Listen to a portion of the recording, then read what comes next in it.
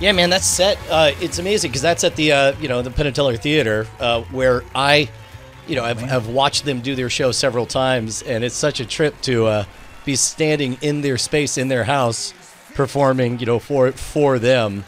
It was very surreal. It was one of those things where it's like I'm gonna watch this with only the vaguest recollection of this actually happening. It was all like a dream. Hey, look, it's me. Great. Whoa, look. Hey, I'm Brian Brushwood from Austin, Texas. Man, I tour with a punk rock magic show. A third of my show is 100% real. I really do eat fire. I really do hammer a nail in my nose. But at some point, the show secretly transitions. It's not until dude, that was a halfway big through old cutting booger. off my Nice. tongue that people realize, wait a minute, it's a magic show. I remember being in 2nd grade when I saw Penn and Teller's first magic show. I had never seen magic be cool before, and it blew me away. I can honestly say that if there was no Penn and Teller, there would be no Brian Brushwood. This is my chance to honor the people who made me the magician I am today. Oh, right on. So they didn't go with any of the scam school stuff. Right up the top. But they did show that awesome booger. And I need a guy from the audience who's willing to do absolutely anything. Who's my guy? wait, you're screaming? What's your name? Sean. Sean, get on up here. Let's make some noise for Sean as he comes up here on stage. They needed somebody hot to open the show with, man. They chose you. That's right. It's probably no surprise that there's a brief moment that they have to mic him up. Like all good crimes, it involves money. You got 3,000 $1 bills to pick from. Reach in there, pick any stack you want. You happy with that one? You want to change your mind? Last chance. Okay, good. Do me a favor. I want you to riffle through the front of that stack. Make sure all the serial numbers are different.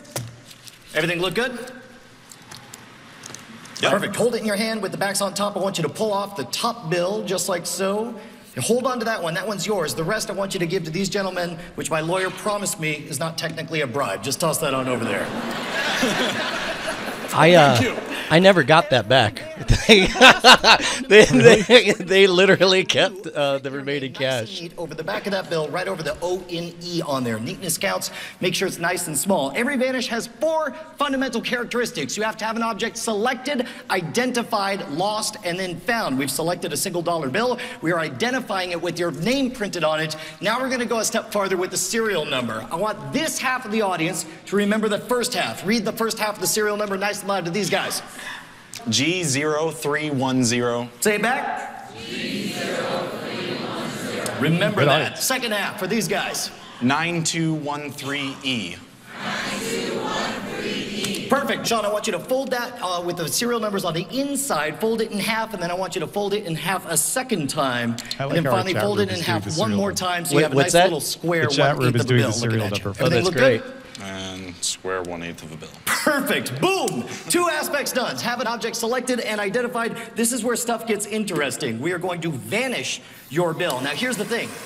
If you believe in magic, what you are witnessing is an astonishing vanish in which your bill is vanishing into a magical puff of plasma.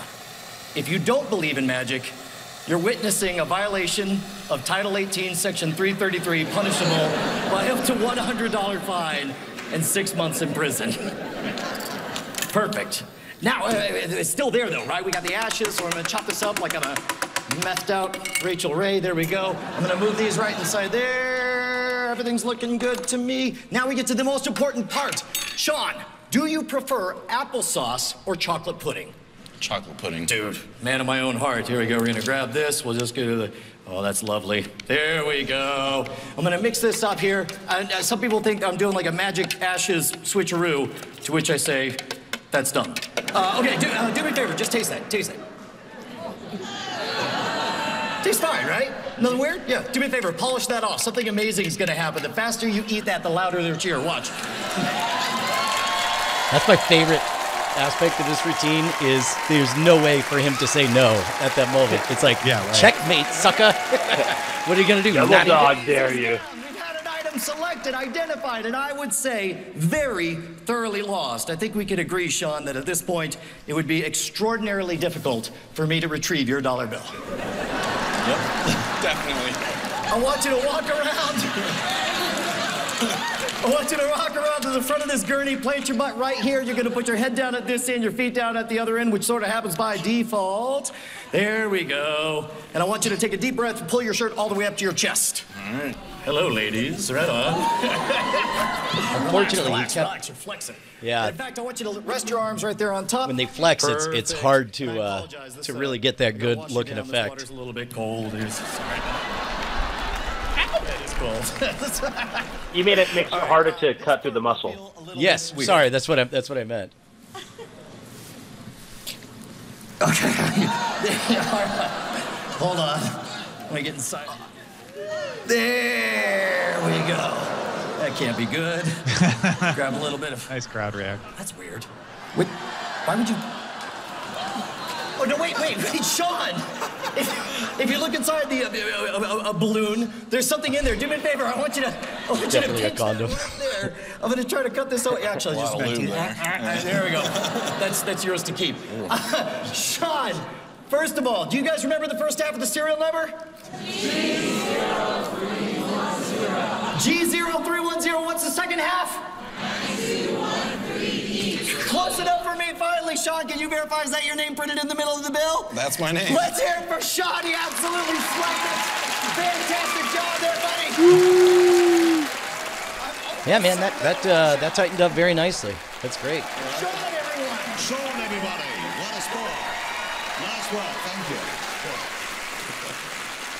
Well, that was incredible. Where did you study medicine? Because that was quite something. The Philippines, right? I don't know how you did this, but I think I now know how Penn lost all that weight. That's right.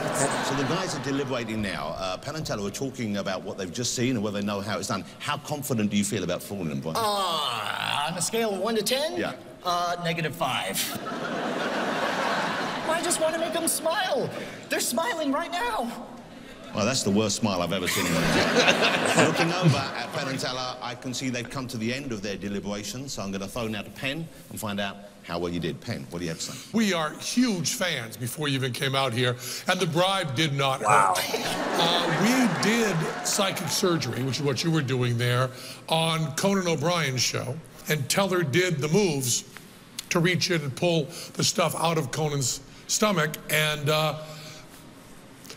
I think you did it better.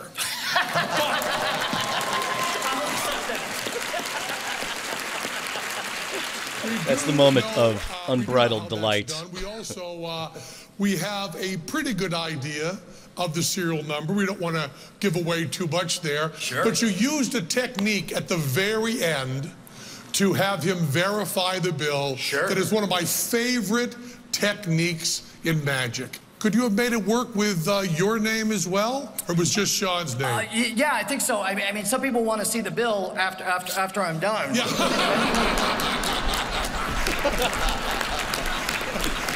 And are you happy? You're convinced they know what they're talking about? They know what you know that we don't necessarily know. They know that I know that they know that we all know. That's, well, as long as you know that, then I know that you're happy to know that. Ladies and gentlemen, it was a great act, wasn't it? Mr. Brian. Oh, that was fantastic. That was really great. That's wonderful, So Brian. did you win? Little trivia point. You know who their consultant was for the Conan O'Brien and who developed that with them? No way! Was that you? That was you. That was me. I was rehearsed that. I was literally thrown over the top of a laundry basket and had them practice on me with blood everywhere on. I had to go do it in my underwear because I was wearing khakis. I mean, it was so. Oh, that's It was amazing. with a ring. With a ring, but yeah, it was. Conan's That's ring. great, man. Yeah, I think that's it for my part. We could jump did in, wonderfully. jump straight That was into wonderful. spoiler in Wait, time. wait, hold on. You were tight. The trick went off. You got a compliment from freaking Penn. They're fans of you, Brian. That's fans. what he says. Right. Yeah. We are fans. You did it better. Came out of his mouth. Oh, here, come on in. Bonnie's got a live reaction. She's locked out though, right Iggy now. Pop, Lenny Bruce, Brian Brushwood, things that Penn's fans of. Right? That's huge. So before we restart spoiler time, I want to know seeing it live.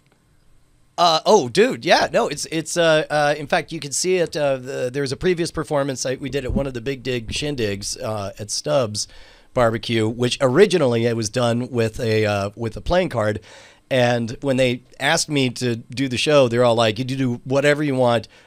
Please, no card tricks though, because we have so many card tricks."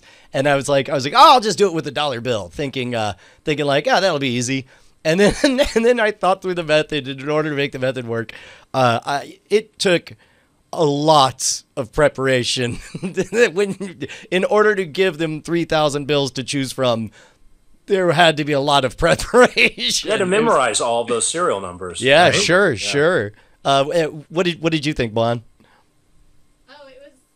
It was my favorite TV performance you ever done. I loved that's it. great. I loved it. I thought the magic was presented well. It was cool looking backdrop, and then Teller's face was full of like Papa pride. You know, like that was just too adorable. I loved it. Oh, that's awesome. Yeah, and one of the biggest things I was pleased. I'm so glad that I thought in advance the type of questions they would say and how I could dodge them without appearing defensively, and it was great. I mean, I'm really happy with how it came out. That was amazing.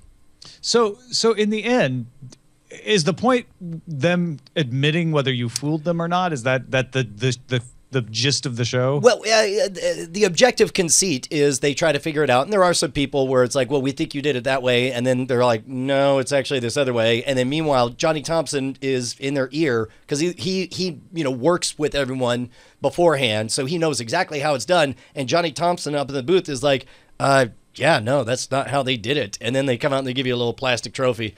I went into it knowing for a fact that there was no way I was going to fool them.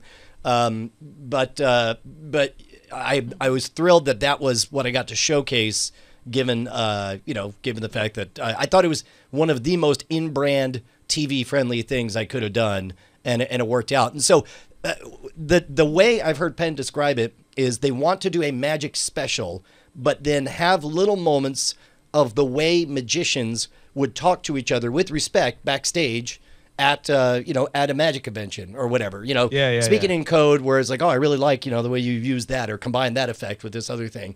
It seems, like they're super respectful to magicians. And if you are a magician and have the opportunity, I highly recommend it. I know technically it's just a competition reality show, but for me it was a lot of fun, and it was a chance to go to Dad's house and put on a show for him in person. That's literally the first time he had ever gotten to see me live. Yeah, so it was pretty cool. I know, it was great. It was so Wonderful, great. Brian. Awesome. Yeah, you nailed it, man. That was awesome.